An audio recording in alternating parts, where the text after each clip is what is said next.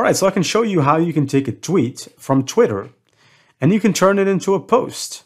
So I'm going to take this tweet from here, from Twitter about One Piece. And let's go to ChatGPT over here and let's just paste this stuff here. And I want to tell it, please write a post about this One Piece chapter. There you go. So let's leave it at that. All right, I'm unable to write recap of One Piece chapter that has not yet been released. All right, my data goes up until 2021 and I do not have access to new chapters. All right, please write a post about the latest released One Piece chapter. Okay. Sorry, but I'm unable to write about the latest rule because I'm a language model trained to OpenAI. I do not have access to up-to-date information. Right, my training data goes only up until 2021. I'm able only to browse the internet or access new information. Please tell me who won between the fight in Impel Down. Is it Luffy or Magellan? So this is just crazy questions.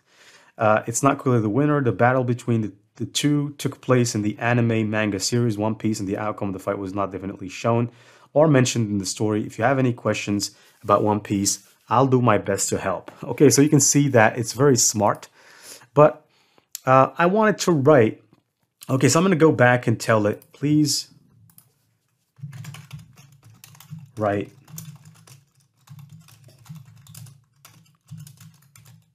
ten posts about One Piece that I want to post on my website based on tweets from Twitter.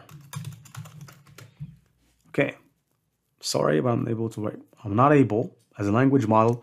So you can see that sometimes it has some limitations here. So instead of saying write 10 posts, I'm going to say write one post. And let's see what is going to react. Write one post. Even that, I'm sorry. Now, because I said based on tweets, I'm going to remove based on tweets. And I'm just going to say on my website.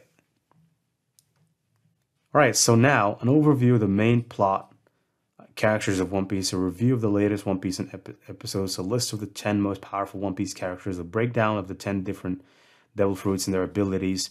This is just crazy, man. So it just wrote me some ideas now. Now I want to say to it, please write a blog about each idea. Sure, here's an expanded blog based on the ideas I previously provided. Okay, so right now it is writing an entire blog, 10 blogs that you can take and post on your blog, right? And you can do this. You can go to Twitter, take some Twitter headings, and come back to ChatGPT, tweak it a little bit, put it there, and it will talk about it. So it's just crazy. It's just crazy what this ChatGPT thing can do. And I'm hoping that you actually are kind of liking this tool up until now, because I do.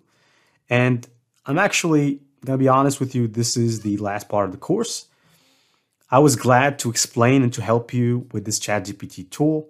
Hopefully it can help you with your pursuits, and see you in the next lectures of mine. Thank you very much.